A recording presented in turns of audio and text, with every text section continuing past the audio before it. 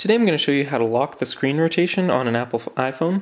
You may notice if you go to an app like the Messages app, that if you rotate the screen to the side, it'll make the text larger and rotate everything to make it easier to use. And usually that's a good thing, but in some cases when you're watching a video or something like that, it can be very annoying when the screen rotates. So I'll show you how to make it so it won't rotate even if you turn the screen.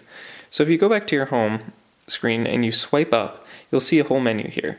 In the top right, the option there is for locking the screen rotation. So if I just turn that on and then go back to the Messages app, then you'll see even if I rotate the phone, it stays in the same orientation. So you can just turn it on to watch your movie, but then afterwards to turn it back off, you go to the same place. So you just swipe up, and then in the top right you'll see that it's selected right now, so you just tap it again and it'll turn off. So now when you swipe back down and rotate it, then your screen will rotate again. And that's all there is to it.